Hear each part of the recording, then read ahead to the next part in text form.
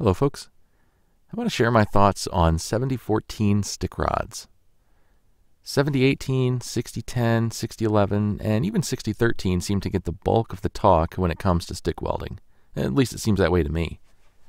Obviously, there are plenty of people who use 70-14 rods, but I think it tends to get overlooked by some. For this video, I'll be using a $70 Chinese stick welder.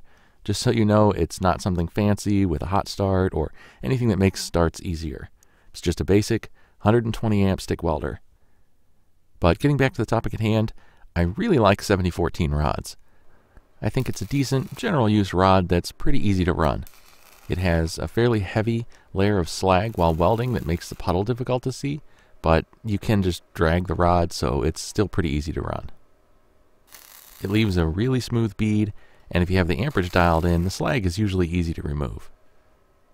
Slag removal aside, they do seem to tolerate a wide amperage range and still run okay.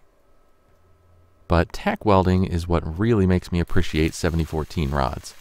When it comes to tack welding with a stick welder, a 70-14 rod is like easy mode. There's iron in the flux of 70-14 rods, so the flux itself is mildly conductive. In fact, if you touch the flux against the work, you can sometimes get little arcs right through the flux.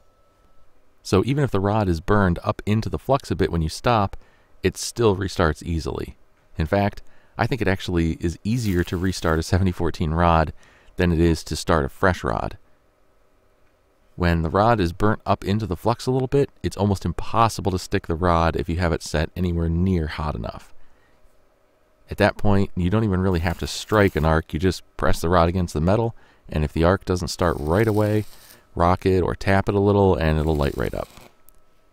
The 1/16 inch rods are a bit more finicky for me, but that's partly because I run them at the very bottom edge of possible amperage. And even then, they still work okay, and they allow me to weld some fairly thin stuff with a stick welder.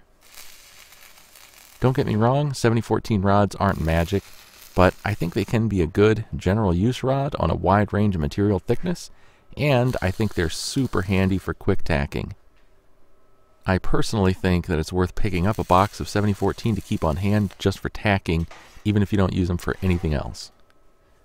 And that's it for this video. Short one today. Just wanted to share my thoughts on 70-14 since it seems to get overlooked a bit. If you have any questions, let me know. As always, thanks for watching. Take care.